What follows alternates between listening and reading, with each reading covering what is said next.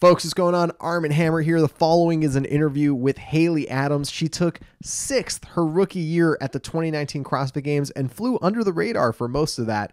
But this year, she qualified for the Final Five in commanding fashion, taking third in stage one of the 2020 CrossFit Games, which means there's no more flying under the radar for her. And she's surrounded by absolute excellence, training in a facility at Rich's place that has her constantly with and against Rich, Tasia, and some of the other best CrossFitters in the world. It really is fascinating to see someone this young, talented, and driven in an environment that's actually going to turn all of that into real world performance. So I think you guys are going to enjoy this one. I'll see you very soon. Take care. I love the pinata. Oh yeah, thanks. Yeah, he's dope. My wife named him Boner because he was there at her bachelorette party. Like they went to Mexico and they had this pinata there, and she brought him back. So instead of like tearing him up, like filling him with candy or whatever and tearing him up, she like brought him back on the plane, and he's been in my little like set somehow ever since. Perfect. So, yeah. And so we call him the little BRP, Boner the Rainbow Pinata. Perfect. And he's just always there. Congratulations on making it to the top 5, Haley. Thank you. Third, right? Overall? Mm-hmm. Wow. That's pretty that's pretty good. That's pretty good. You take it. So talk to me a little bit about how it feels to have made that like qualifying cut. Well, I think going into it, no one knew what to expect. Like, was it going to be the open or, no one knew. So I knew I was super fit at the time. But also like I said, I didn't know what to expect. I didn't know how the events were going to be.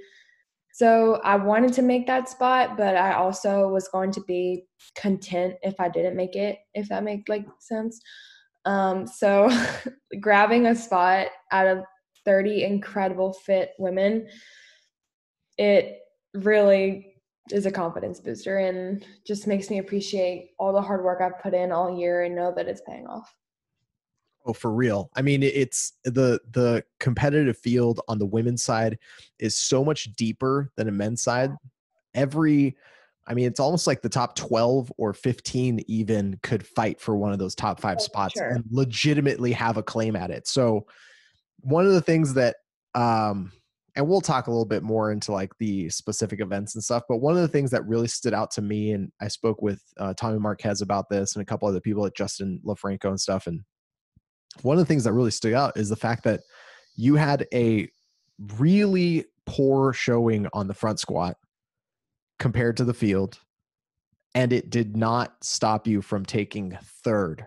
Like just across the board with every other event, you were so much better than the average athlete out there that you were able to overcome what should have been like a finish that was so low that it wasn't going to be able to, do you have like, does that give you like confidence? Does that make you worried about strength stuff? Are you just like, all right, I'm on the right track? Like, what does that mean for you?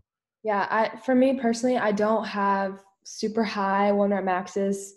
My top strength is just not there yet. And that's one event. I am more concerned. I've put in more work this year of working with a heavier barbell, just for reps, not just get my 1 rep max up. That goes up over time when you keep working like that. But I've gotten way more comfortable with working with heavier loads this year. So, I think fitness, the fittest will be there. And, I don't really know how to explain it. The fittest will be there. And obviously, I'm not the strongest, but I can still move a barbell. And I think that comes to a shock sometimes to people that just because I can't front squat 300 pounds, like I can't still move a decently heavy barbell. So I think that's why everyone was so surprised. Yeah. I think people, I don't know if they really get, like one of the things that you're really good at and kind of sets you apart from the rest of the field is like, not only do you have this competitive history from like teenage years into the senior into the open, but your like background and your sort of base is the engine, which is Yeah. a really big deal because it makes a difference when you have to sort of like rev up to sprint 4 times in one day. Yeah. So it makes a really big deal. And you don't have kind of the last person that was like that was Sam Briggs. And Sam was like phenomenally far back in terms of her strength and was never really able to make it up. And so the big difference is that, she's literally twice your age. So you have plenty of time to make strength Yeah. up, and your engine's strong enough that like you're there, Right. Like I didn't have brute strength coming into the sport, and that's just not something that's been on my side. I've had to work really, really hard to just even get where I'm at now. So, I mean, thankfully I did have that background of gymnastics and cross country and swimming and soccer, softball, literally like everything for like an engine side. But yeah, I mean, let's talk about the season a little bit, because the season has been a little bit funky yeah. for every human being on the face of the planet. You're one of 2 athletes in the top 5, one on the women's side, one on the men's side, that qualified for the games, I believe, through a sanctionals invite. Yours was through strength and depth. Is that correct? Yes. Mm-hmm. So you had done pretty well in the open, but like not quite at that like top 20. And you already were planning on qualifying through the sanctionals. You were able to get that in before the shutdowns all happened. What was it like?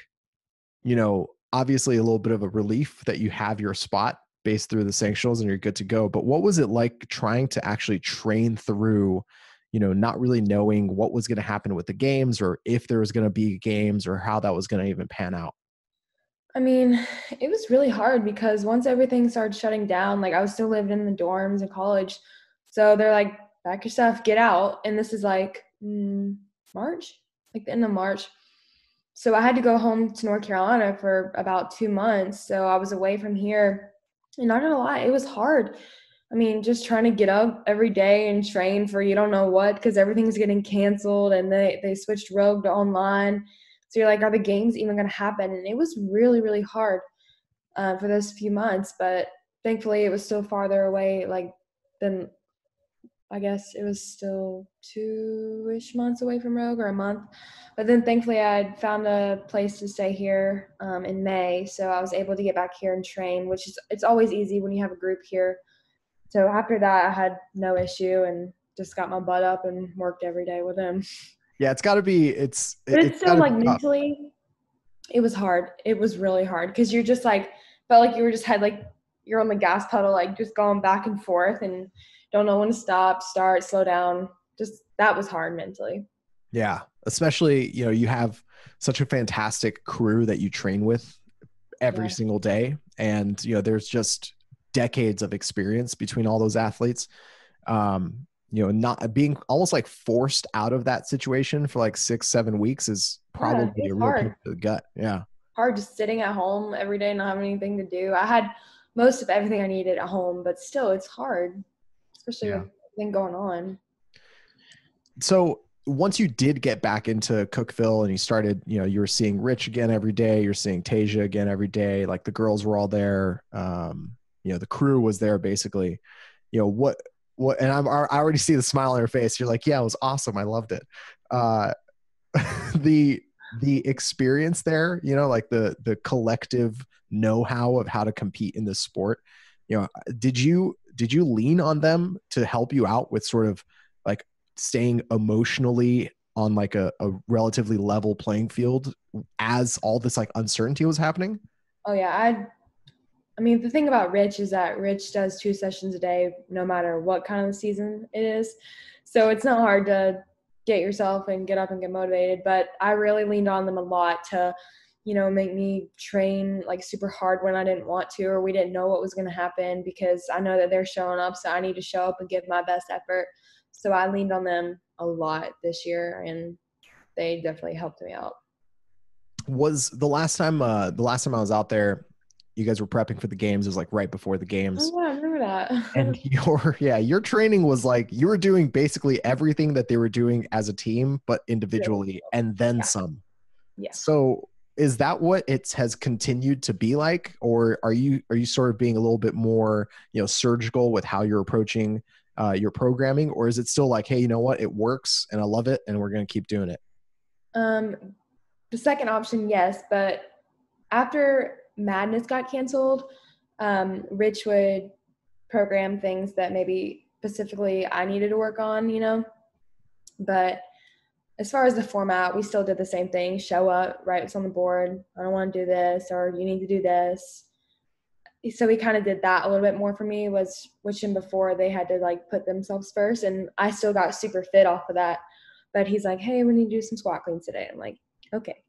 You're like, okay, but That what kind of if we thing. just do like running and double unders It's instead? fun. How about Yeah. that? So in like the past few months, it's kind of been more of that, but it works super well for me, how he programs and how just our schedule is.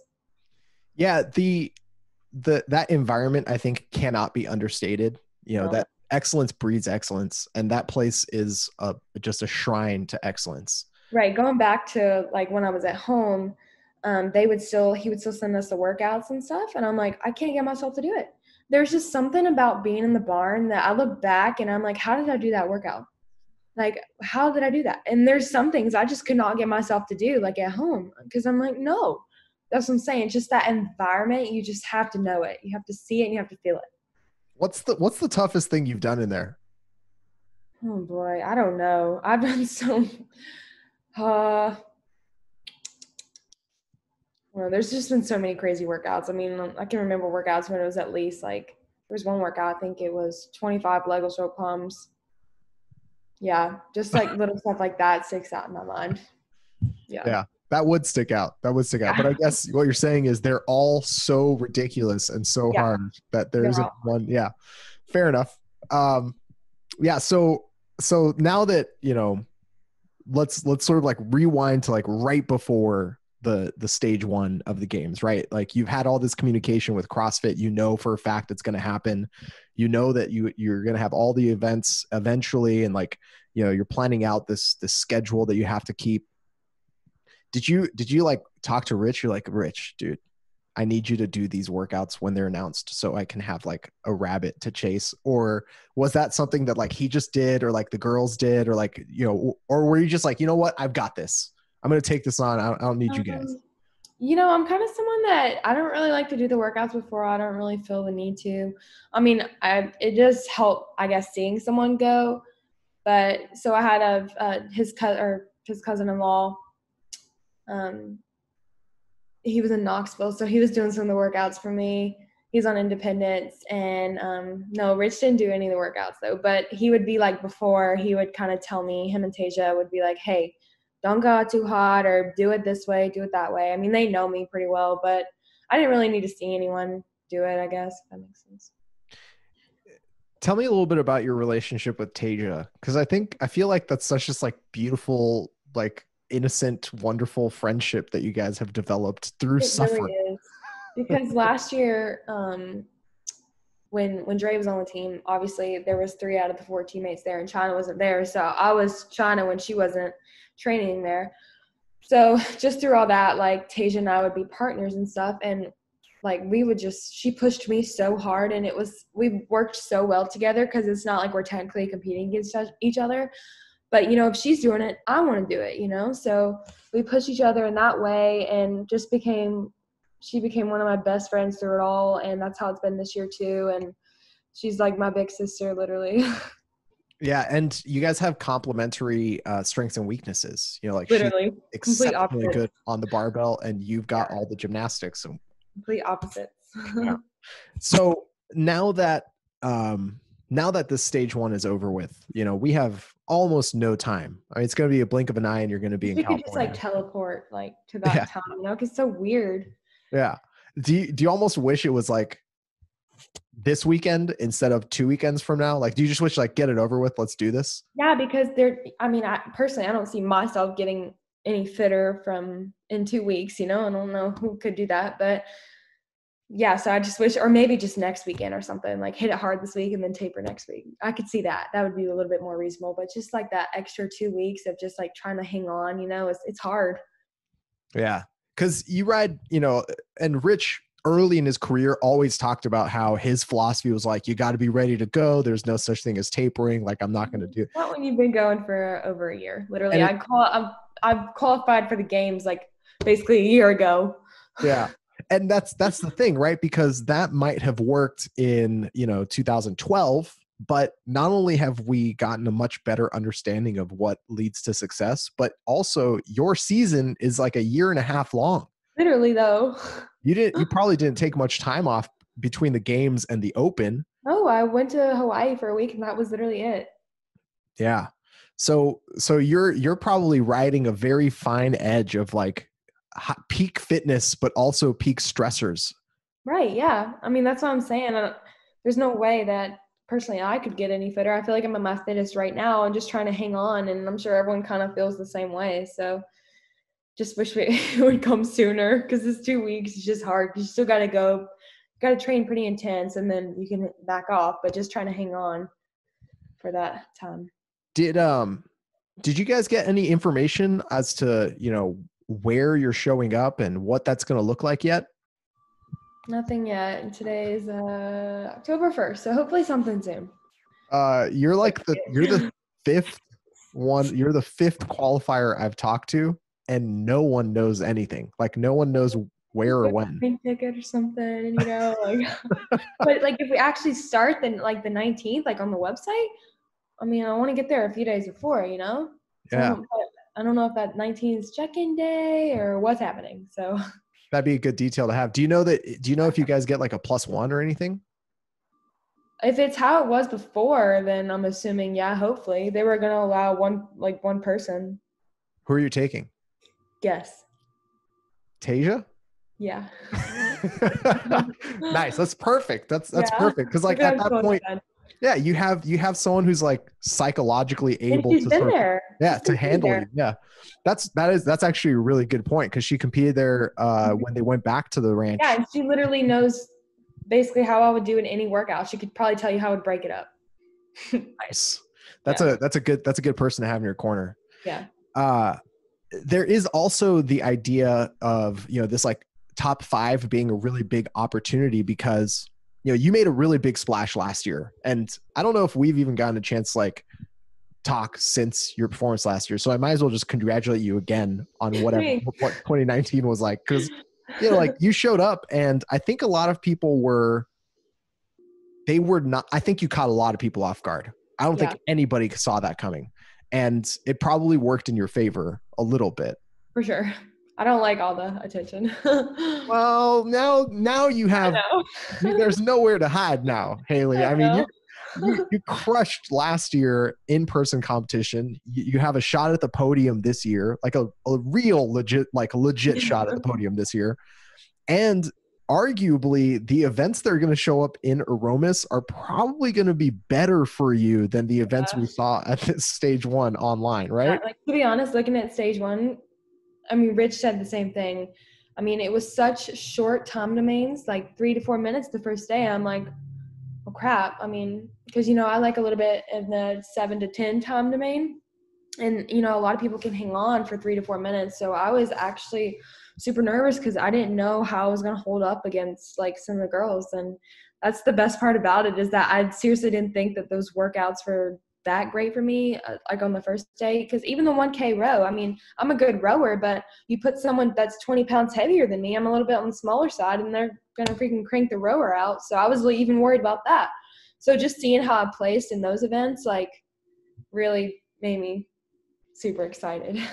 Yeah. And that's a really good thing to sort of point out. The programming wasn't something that you favor. Like the barn programming isn't like 3-minute burners. No, it's like 3 minutes and then do it 10 more times. Yeah. It's exactly what it is. That's exactly what it is. I think, people might think like, oh, well, like obviously you're just like doing hard workouts all the time. It's like, yeah, you're doing hard workouts and they're either like super tough intervals over and over and over again for like 3 or 4 minutes at a time, or you're doing like one 25-minute soul crusher. Exactly. Yeah. So that, I mean, not that we don't ever train that time domain.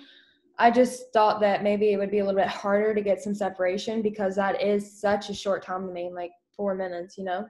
Yeah.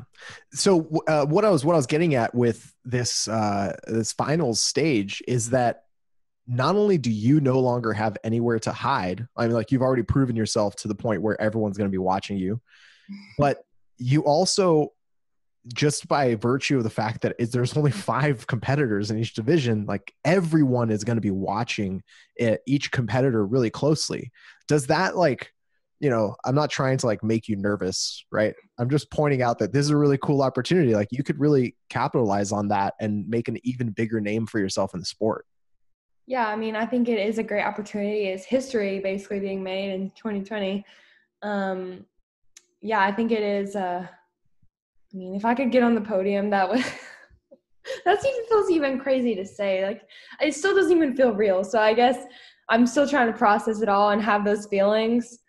But yeah, well, I don't know. It just doesn't feel real, honestly. Was there? I saw your I saw your celebration video when you guys watched the dance was like, I knew I'd made it, but then like everyone was there. But the real one was like after, I guess it was when they released the first 2 scores. But I had already done all the workouts, so I knew that I did pretty well in the last one. And that once I saw I had that gap, I was like, I definitely made it. Started crying. How did you like celebrate? Did you take like a few days off and sort of just try and like unwind and eat some pizza or what? So I tried to, but it was like stressing me out. I definitely took some time off, but I didn't want to like go crazy eating because I knew that it would like make me feel bad. But I took that Sunday and Monday off and then had to get back to it Tuesday. Yeah. Rich. My CNS was dead. It was all CNS. Like I blacked out like 5 times over the weekend. So yeah, that is wild. That is absolutely wild. The last time I saw you, by the way, you were literally running with holes in your running shoes. Tell me you've gotten a new pair of running shoes since then. Yes, I'm with Reebok now. I can get as many as I want. Finally. Get this woman a pair of shoes. Finally. I know. I've got plenty now. No more worries. Good. I'm glad to hear that. Well, Haley, you're a rising star in the sport. You've like earned your spot among like the real contenders, and it's really dope to see you compete out there. I'm excited to see what the ranch brings. I hope. I mean, you tell me, what types of workouts do you want to see show up there? Well, literally everything that I love didn't show up on stage 1, such as like an actual aerobic event, not with 75 overhead squats at 125. So yeah, some running, some muscle ups, some toes to bar, all my favorite things that have not even shown up yet. So anything in that aspect. The song, these are a few of my favorite things. Yeah. And I also like odd object stuff. Yeah. Really like so I'm excited. Yeah. I can't wait for the dumbbells and the sandbags and the vests and the rucks and stuff to show up. I'm excited. It's still going to be a long week if it's actually a week.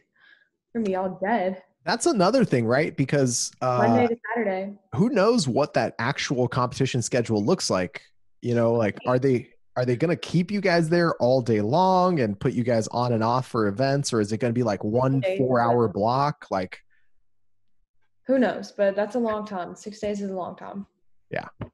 Luckily, the barn is unforgiving and you're prepped. So very true. Awesome. Well, thank you so much, Haley. I appreciate your time. Excited to watch you compete. Yeah, thank you.